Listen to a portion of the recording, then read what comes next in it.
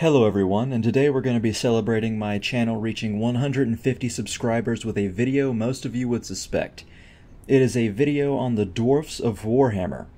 Just a basic overview, but a good reference for any of you who want to roleplay as a dwarf in the setting and the like, Before we begin, I just want to thank everyone who likes and comments on my videos, and I also want to thank patrons and those who listen to my podcast. If you want to support me on my Patreon, then there'll be a link in the description below. But I never want to pressure anybody into that, just saying, you guys make the world go round. Alright, so let's begin. Warhammer dwarfs are grim and dour. Even upbeat and fun-loving members of their race grow solemn when speaking of old grudges, lost glories, and their ancestors. Even compared to the other peoples in this grimdark setting, the dwarfs have the shit end of the stick, a lot of the time. Much of their ancient empire is lost, and they are in a constant struggle against innumerable foes. They battle enemies that others don't even know of, or believe don't exist, such as the Skaven. Under attack, dealing with earthquakes and volcanic activity, betrayed by the elves of old, and now attempting to keep a fallen empire from collapsing completely. Any other people would have died long ago, but the dwarfs are stalwart in their resolve and unshakable in their stubborn courage. There are three kinds of dwarfs. Well, let's say 2.5. There are the dwarfs we are going to discuss, meaning the dwarfs of the World's Edge Mountains. The next, more dreadful type are the Chaos Dwarfs who live in the Badlands. They're an interesting bunch with a cool as fuck backstory, but we'll get to them at some point. Not much in this video, but later. The third, or half faction of dwarfs are the Norse Dwarfs, who are technically a part of the World's Edge Mountain Dwarfs, only slightly separated thanks to being in places like Norska and above Kislev. But in all essence, they are a part of the civilization of their southern cousins as well. They're just a few hundred years being separated, and they only really differ slightly in architecture and armor, and their main oddity is their accents. Most dwarfs have North English Sheffield accents. Think Sean Bean in Game of Thrones. Whereas the Norse dwarfs have heavy Scottish accents, like Warcraft dwarfs. It's an odd thing to most other dwarfs, and downright incomprehensible to most men of the Empire. Other than that, though, they're pretty much the same, so we'll keep them in the same category. And there are also the dwarfs called the Grey Dwarfs, because they live in the Grey Mountains, which is between Bretonnia and Kislev. Bretonnia and the Empire, but at the same time, like I said, it's a part of the World's Edge Mountains, so we'll keep them in the same category too. So, if you've ever read or seen the Lord of the Rings series, or read any fantasy book series, you might think you know all there is to know about dwarfs, even if you're not familiar with this universe. Beards, they dig, they drink a lot, etc. Well, there's a lot more to it than that, so sit down and shut up. Now, let's go and talk about the basics of dwarves and dwarf culture. We'll start with their biological and physical appearances and attributes. A dwarf, contrary to popular belief, is short, not small, meaning they are squat and short, but when you count total mass, they are the same size as a man, and maybe even bigger in many cases. Dwarf bodies are tough, with thick skin and bones. They have physiques that give them powerful muscles, and yet there is something about them that makes them even stronger than they look. A human with the same dimensions and weight and height as a dwarf would somehow be weaker. While they might not have what you call supernatural strength or be nigh invulnerable to harm, it's clear they were almost purpose-built for labor and warfare. Their fingers are far more dexterous than you might think as well. The main physical failing of dwarfs is their short, stubby legs that make them very slow when attempting to sprint. By contrast, though, they're very adept rock climbers. They have a preternatural ability to see cracks and imperfections in stone and instinctively know where to put their fingers and feet to ascend safely. Dwarfs, as you might have guessed, are very adept at seeing in the dark as well. They also have keen senses of smell and can smell if a stone is freshly cut or not, for instance. Now let's get to lifespans. Games Workshop is notably vague when it comes to stating how long different races can live. For instance, they say something along the lines of, dragons are very old, and elves can live for centuries if not millennia, and so forth. However, based on my research of novel reading and checking certain dates and anecdotes we have been given, I have probably the most accurate ages we can surmise for the dwarfs. Usually, beardlings are dwarfs either below 100 years old or they're 50 years old or above. or 50 years old or below, I mean. Many dwarfs consider themselves seasoned after about 120 years, and they usually become fabled longbeards around 170 all the way up to even 250 years old, meaning their beards touch the floor when they stand at their full height. So yes, they would have thick, 4-foot beards. Usually around 70% of the dwarf population live to be around 250 to 300 years old. However, there are exceptions. A sizable dwarf population can live another century or two, becoming much more rare great beards, and some rare few can live longer than that.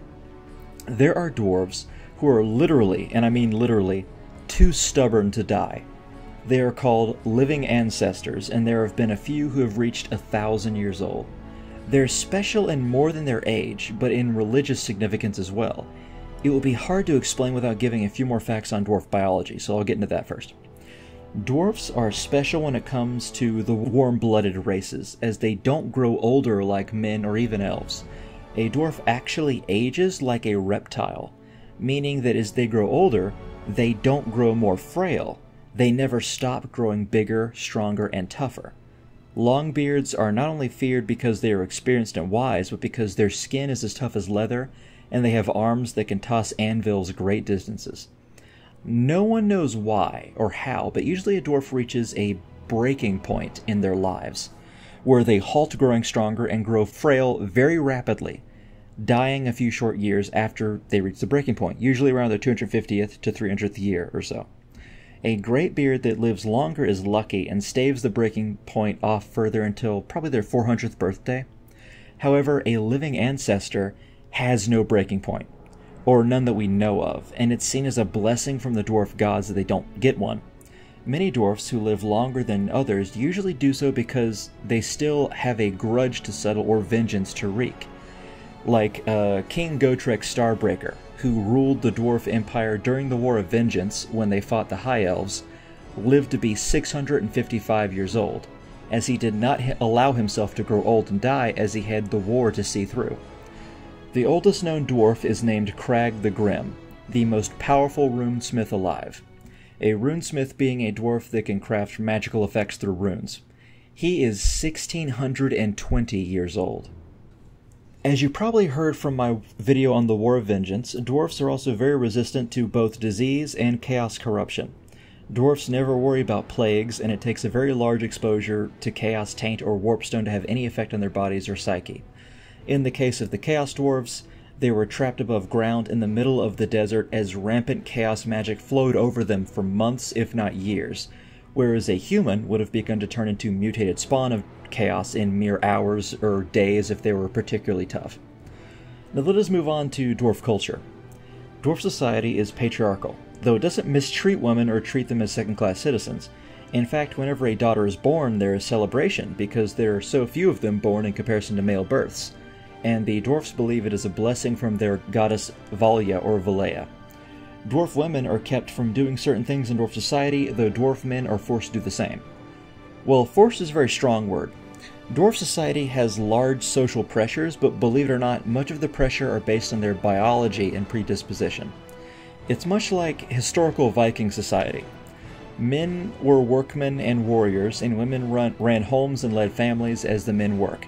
They don't do it because they are made to by authorities of their culture.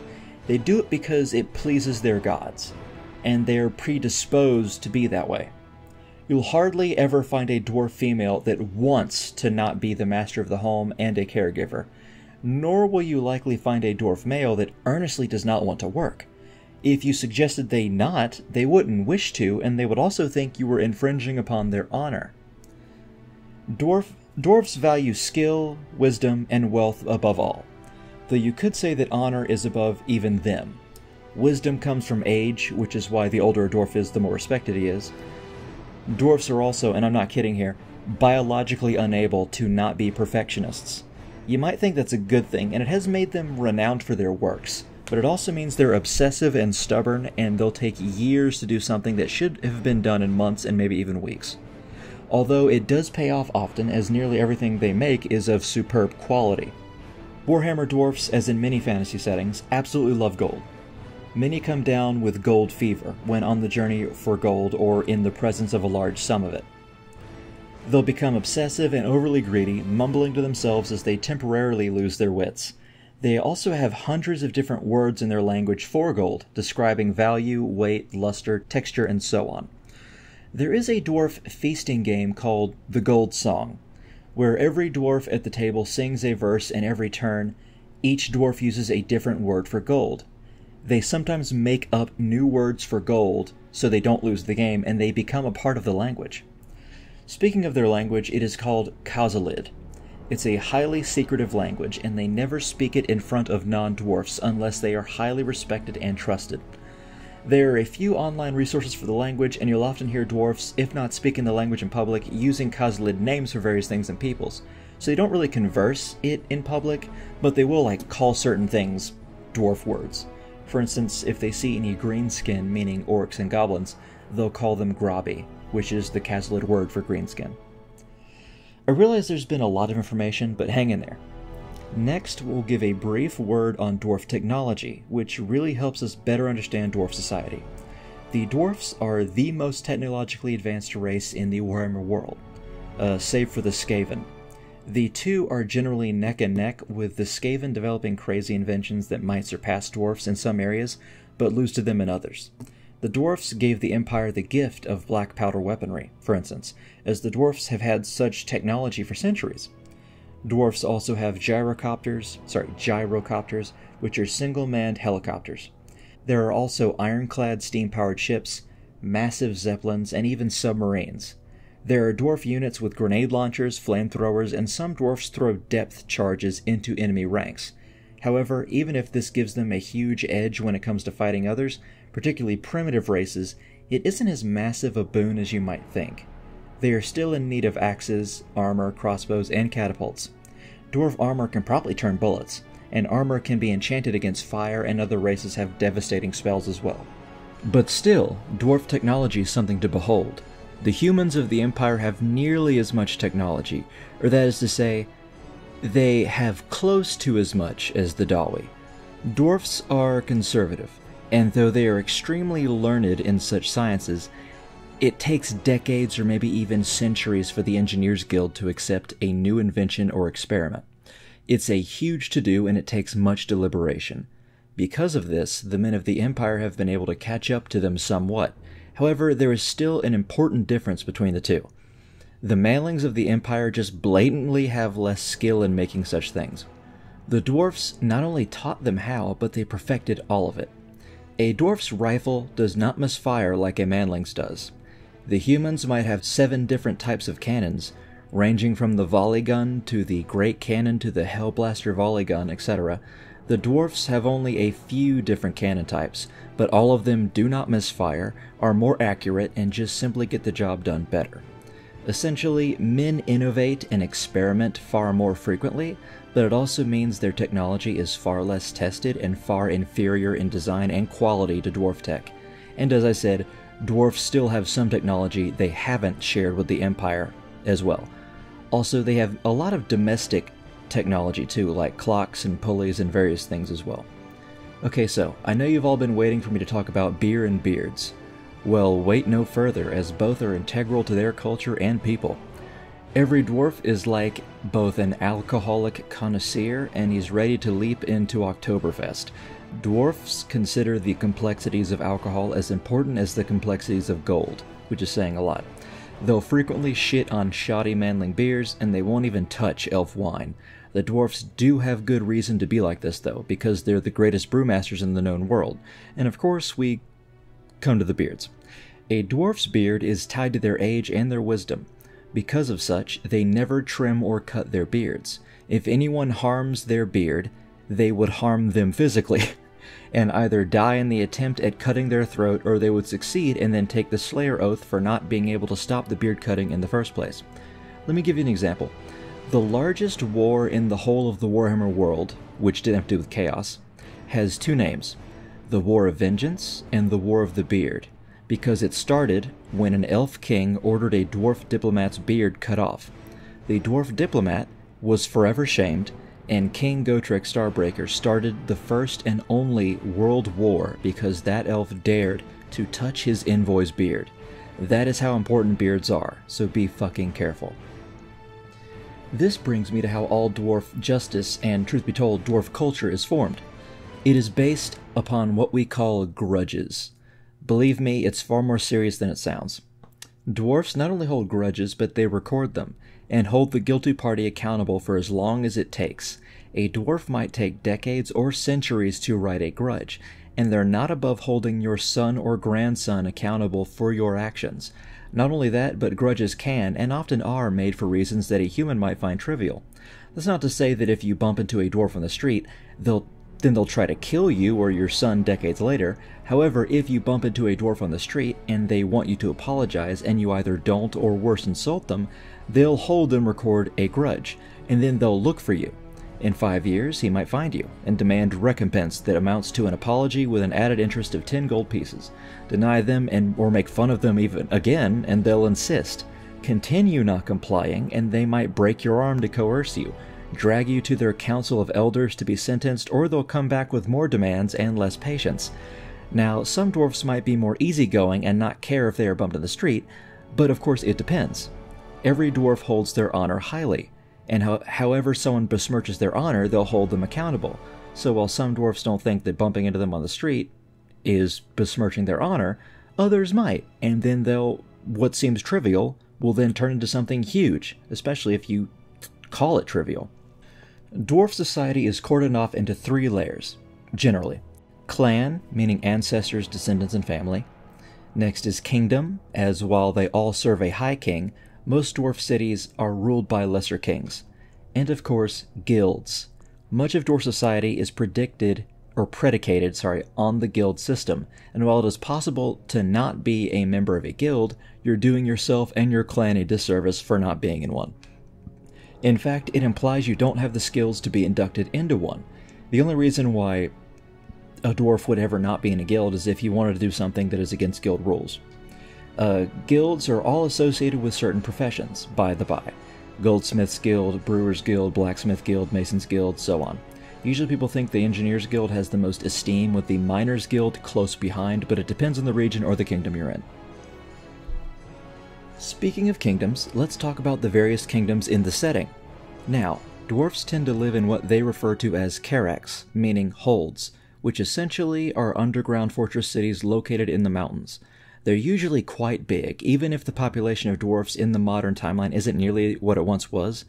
Each hold is connected via what we call the underway, which used to be a very reliable and quick way for dwarfs to travel, because it was pretty much a highway underground. But much of it now has been infested with skaven goblins and fouler beasts, even some demons. The underway is a huge tunnel network of underground roads the dwarfs carved in the Elder Days. Now, many dwarfs live underground and hardly ever go above ground, and in truth, many who choose to be above ground are considered kind of strange. However, a quarter or perhaps even a third of a carrack's workforce is above ground daily. Being above ground is the only way to trade with the Empire of Man, for instance. The roads are also guarded by dwarf patrols. Dwarf rangers prowl the foothills of their mountain homes, and much of the dwarfs above ground are farmers of livestock and hardy crops, though yes, dwarfs do have underground food sources as well. Now, let's start naming the carracks that are in the World's Edge Mountains, and I'm not going to name all of them, but I'm going to name most. There is Karaz-a-Karak, which is the capital where High King Thorgrim Grudgebearer reigns. He is a very old dwarf, and he has vowed to avenge all grudges, which means he'll probably live for an extremely long time if he's not killed. Carrick-Cadrin, known as the Slayer Keep, even its ruler, King Ungrim Ironfist, is a slayer. This is where the Great Shrine of Grimnir resides. Zufbar, where many metals, particularly the fabled Gromril, is smelted. Gromril is pretty much like the dwarf version of Mithril. In fact, Warhammer Mithril is one of the alloys you can make from Gromril. Its king is Morgrim Ironforge. Carrick Norn, a minor hold in the Grey Mountains between Bretonnia and the Empire. Their king is Brock Ironpick. Carrick Hearn, nestled in between Tilia and Weissenland, called the Hornhold because the mountain it's on shoots into the sky like a horn, and it's one of the few holds that isn't connected to the underway. Its king is Alric Ranulfsson. Carrick Azor, what the humans call Copper Mountain, is set just north of the Border Princes. Its king is Khazran Grimbrow. Barak Var, which is one of the few dwarf holds that is connected to the sea. Dwarfs usually don't like the sea, but they also realize its potential for trade, and the cavern system doubles as a docks. Its king is Birnoth Grundadrak. Carrick Ziflin, a small hold of only 10,000 dwarfs that lies between Bretonnia and the Empire. Its king is Rorik Granite Hand. Carrick Asgaraz, also between Bretonnia and the Empire, known for being constantly under attack, but is luckily ruled by a bold king, Thuringar Orcure. Carrick Angazar, a small hold, which is even smaller than the Carrick Ziflin, is a small hold, Carrick Angazar, is a small hold that guards the ever-important Blackfire Pass. Its king is Duragar Sharpblade. Carrick Azul, which holds the distinction of being the only hold still held by the dwarfs in the southern mountains, right by the Badlands, where all the Greenskids live. Nicknamed the Iron Peak, it is ruled by King Cazador Thunderhorn, who is known to be a large and incredibly strong, even by dwarf standards, king. He's one of the main reasons his hold is still standing in the midst of the Badlands that teems with greenskins. Karak Guntak is another smaller kingdom close to Angazar. Its king is Skag Hammerfist.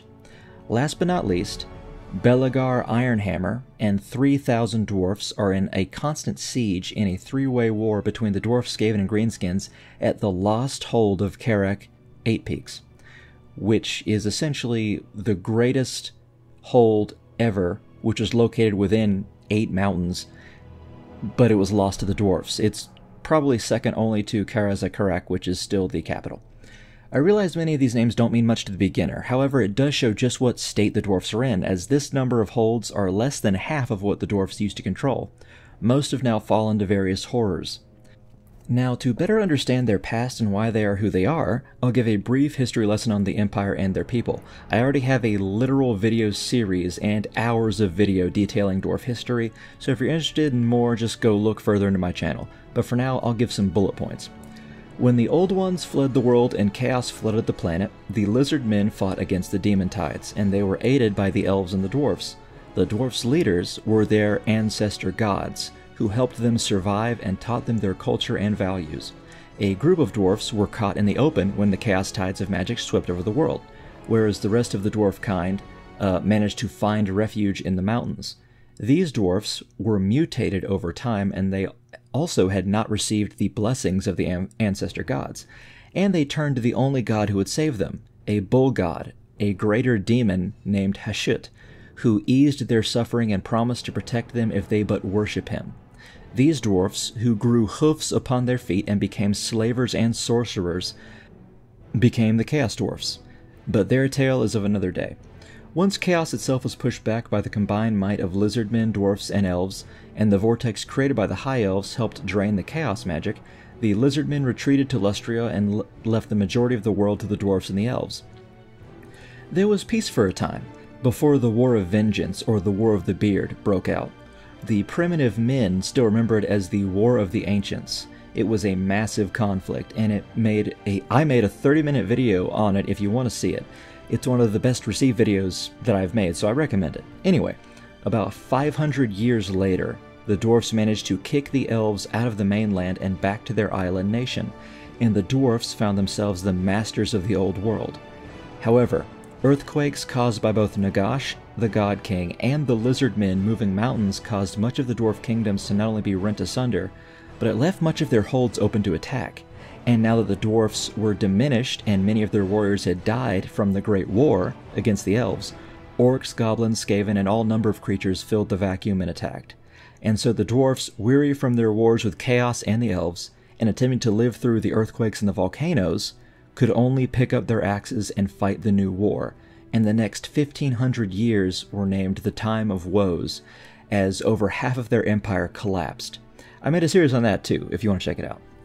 Anyway, Sigmar, the god of the empire, saved a dwarf king, Kurgan Ironbeard, from a group of orcs. This led the dwarfs to consider humans and put them on their radar. And the dwarfs then and there made an unending oath of alliance with the men of the Empire, and together the two races slew the orcs and Skaven, particularly a massive orc horde in Blackfire Pass. Though the dwarf kingdoms never regained their former glory, they still fought enemies daily. They regained some of their power in what they call the Age of Silver, which lasted up until the current day. So it's not their golden age, it's the Age of Silver, so it's second best, but hey, it's getting there. Okay, we're on the last two sections.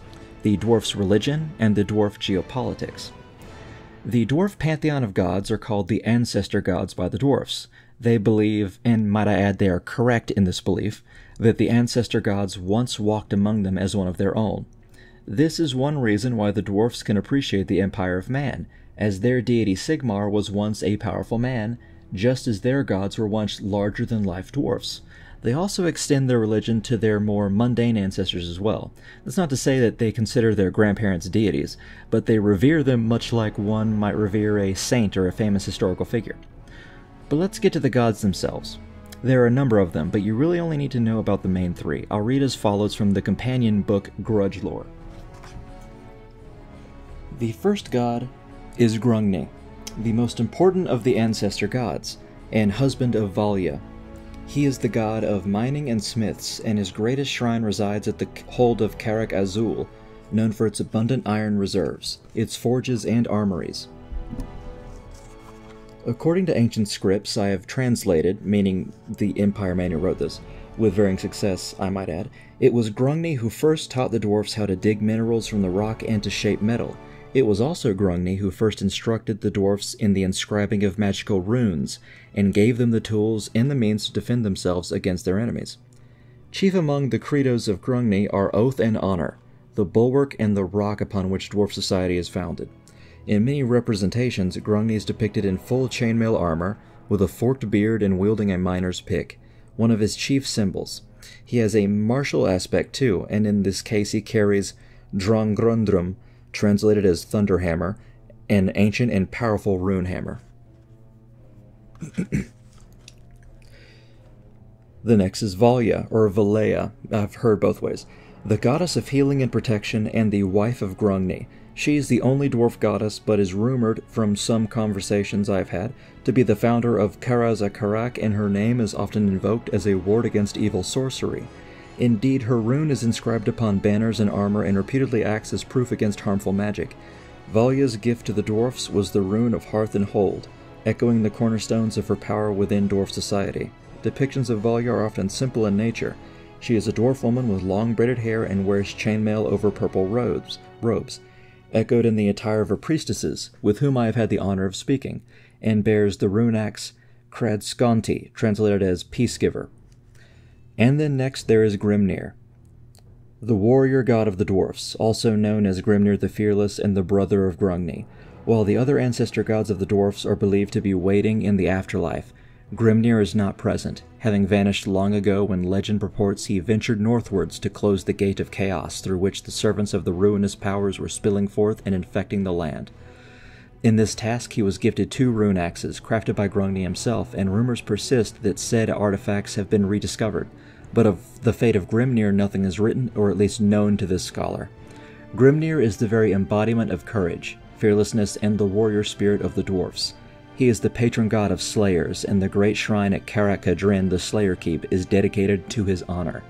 Wrath and ruin are the tenets of Grimnir, somewhat fatalistic in nature, but also possessed of a grim and unyielding defiance. He is depicted bare-chested and heavily muscled, much like the slayers who venerate him, covered in ritual scars, which legends hold, at least the ones I am privy to, were inscribed by Grimnir himself with the claw of the mighty dragon Glamendrung, with a spike of orange hair jutting from an otherwise glabrous scalp. He bears the rune axe, Asdrugedum, translated as War Axe of Doom, his other blade rumored to have been given to his son Morgrim. Now I'll talk a little bit about the lesser gods. There are a number of other lesser dwarf gods, and their worship is restricted to certain clans and holds. Gazul, the younger brother of Grungni and Grimnir, is the lord of the Underearth and the protector of the dwarf dead. Smednir is the shaper of ore and forged many of the rune weapons of the dwarfs under the tutelage of his father, Grungni. Thungni is the ancestor god of runesmiths and the younger brother of Smednir, while Morgrim is the ancestor god of engineers, and he is the son of Grimnir. It was Morgrim that first taught the dwarfs how to construct war engines and who accompanied Grimnir into the lands of the north, but was bidden by his father to return, taking one of his axes with him. And finally, we get to geopolitics. Before we begin, let me tell you about an abstract chart I have created. I call it the Dwarf Hateometer. It goes from 0 to 10. 0 being that they don't have any feelings of animosity toward this faction, and a 10 being that they wish to exterminate every member of this race. Now, anything that is a 3 or below, a very kind-hearted and easygoing dwarf might be able to look past their differences with them. Anything that is a 4 or 5, they might, under great duress or in the face of a more hated enemy, will work with. Anything above a 6 is someone they will never work with. But yes, you guessed it, the dwarfs have a small bit of hatred for everyone, because they record all grudges in the Great Book of Grudges that their High King keeps with him at all times. By the way, the book is ruined and holds an infinite amount of pages, so it's not going to be filled up anytime soon. Anyway, let's begin. The Empire of Man and Bretonnia are at a 2 on the Hateometer. The dwarfs are racist towards the manlings, but not generally in a dangerous fashion. They know they have been around longer than the menfolk, and they also see them struggling with things that are very easy to the dwarfs. That and some men have a tendency to turn to chaos, which no dwarf would ever do. In fact, even the chaos dwarfs don't worship chaos. They worship a heathen god and were warped by chaos, but even they don't join chaos armies. Humans do it plenty. The manlings backstab, betray, have shoddy gold coins, and sometimes practice weird elfie magic, and their beer sucks. However, the dwarfs appreciate the Empire of Man for their willingness to try and do well, and as stated, they have an old oath of alliance that the dwarfs will never break. Meanwhile, the dwarfs respect the men of Bretonnia, as their knightly class and ideas of honor and chivalry are very dwarfy, at least in the stout folks' minds. Next we're arriving to the southern human nations of Tilea, Estalia, Araby, etc. The dwarfs have them at a 3.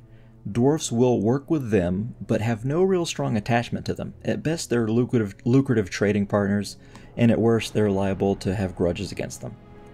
The last human kingdom we're speaking of is Kislev, and though I have them at a 2 on the Hateometer, some might argue it's a 1. The dwarfs might like the Kislevite people the best out of everyone who is a non-dwarf, mostly for their steadfast war against chaos, their love of strong drinks, and their general attitude.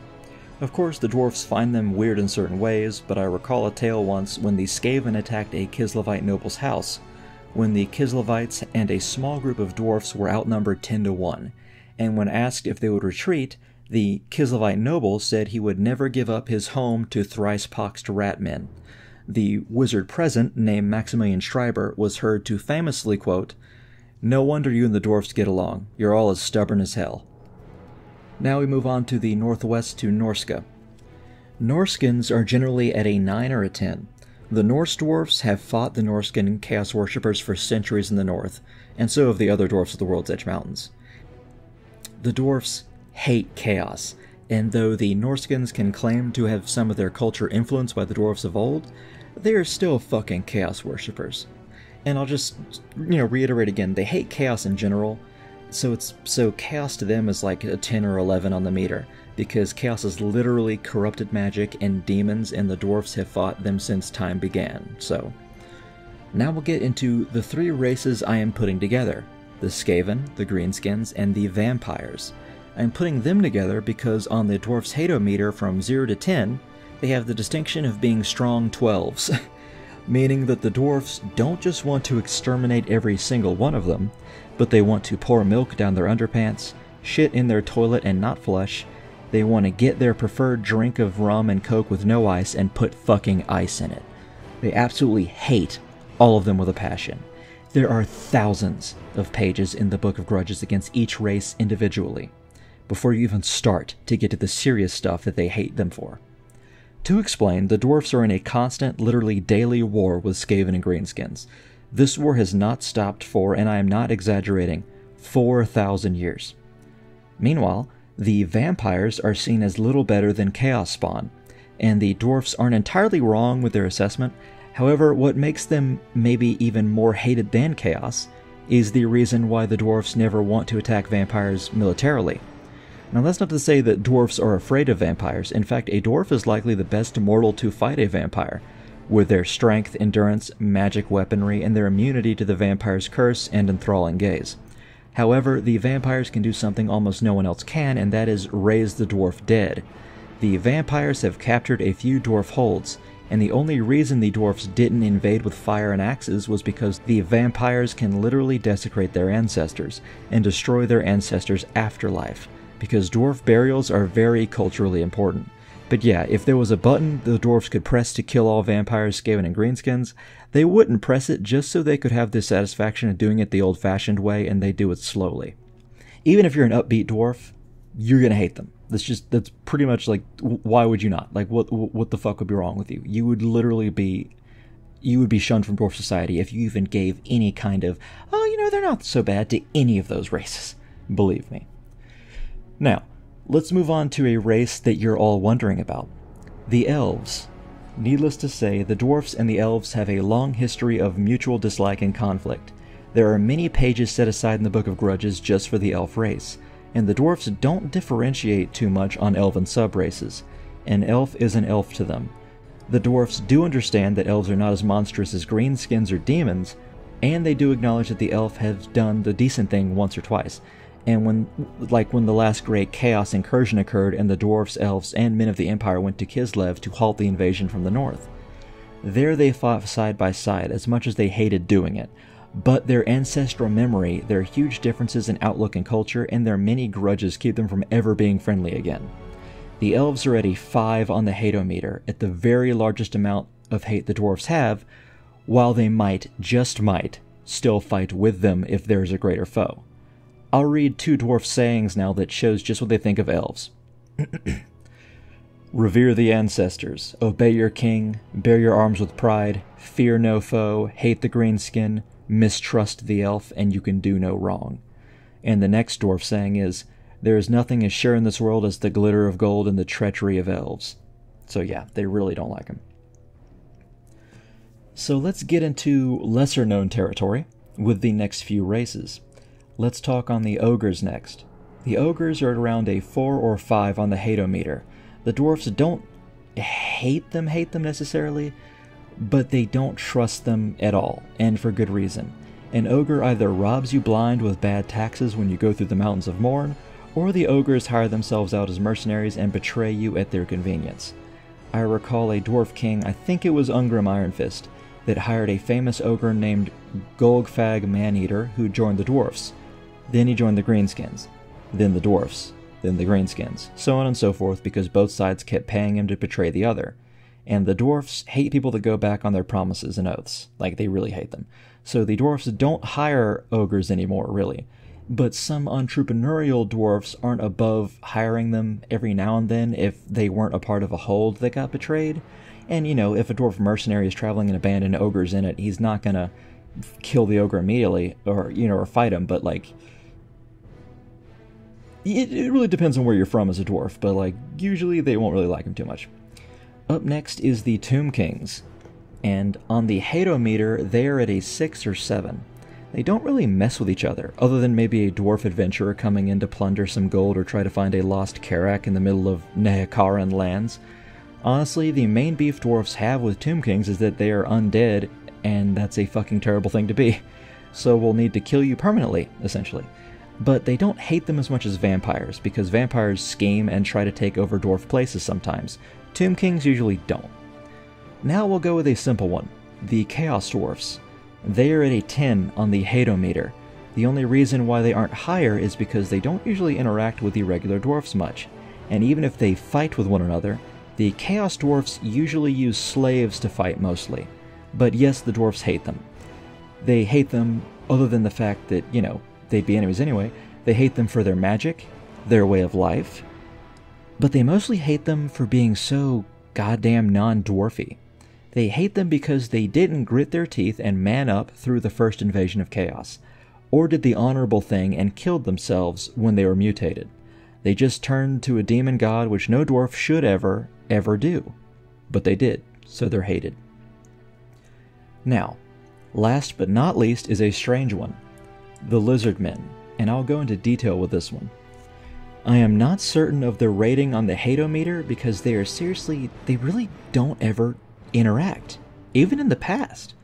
The Lizardmen live in Lustria in the Southlands, being the equivalent to South America and South Africa in our world, or Africa, but they live in the southern portion. And no dwarfs live there. They used to, at least in the Southlands, but they don't anymore.